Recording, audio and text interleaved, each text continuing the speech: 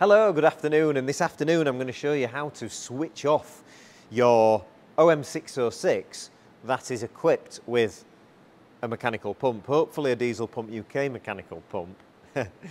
So this is the mechanical pump example that we're going to use. This is 603 and early 606 mechanical pump, and they both have a vacuum style stop on the top there. And basically how it works is when you turn the key off in the factory cars, like the W124s that these were fitted to, a vacuum signal would come to this and it would suck on this module and it would basically push the stop lever back and it would turn off the engine. Now that vacuum signal comes from the switch, the key switch in a 124. They have a half electronic, half vacuum switch. How do we do it when we're doing conversions and builds and Nissan Patrols and Land Rovers and all the other things that we build? We use these. And this little thing I call the Vac Stop Solenoid. Vac Stop Solenoid. It's basically an electronic solenoid that switches the path of air. With the pipe work is explained on the diagram. This front port here is the vent, so that needs to go to like a little filter, or just put a pipe and a U piece.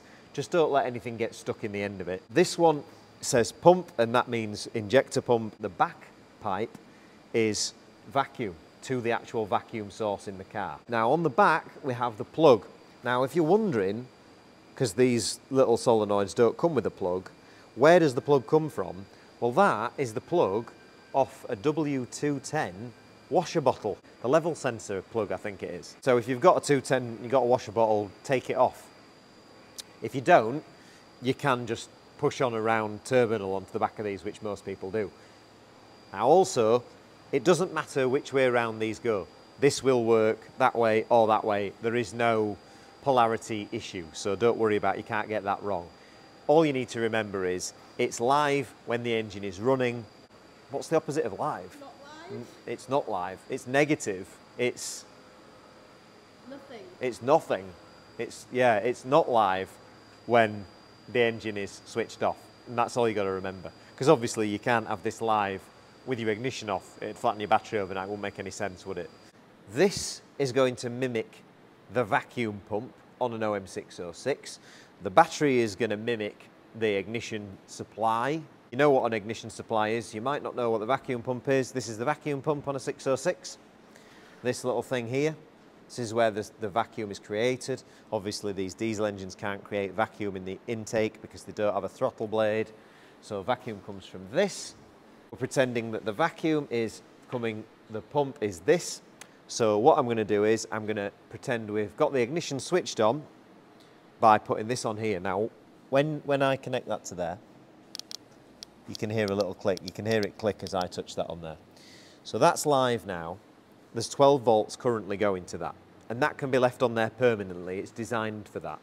So we're pretending we've just turned the ignition on. And you could even pretend that we've started the engine. That stays live the whole time the vehicle is running. So this thing here is going to be our vacuum pump, and we're going to suck that, we're going to pump that up, and that's going to bring us down to a reasonable vacuum pressure. Ignore the gauge on that, it's not correct. That is now mimicking negative vacuum pressure.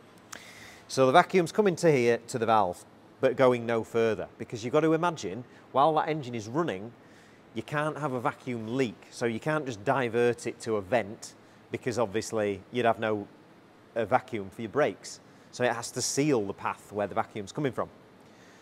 So to the valve, and then to the pump, but obviously there is no vacuum currently going to the pump because we can see the levers fully forward. So I'm going to do a pretend simulation of me turning the ignition off. So as I turn the ignition off, I'm going to take this wire off and watch what happens when I take the wire off. So look at this and this simultaneously. Ready? So as I have taken the ignition off, you can see what's happened is the lever has pulled back, made the engine stop. So now we're going to cycle the key back on again. So I'm going to put this back on again. So as I put this back on, it comes back forward.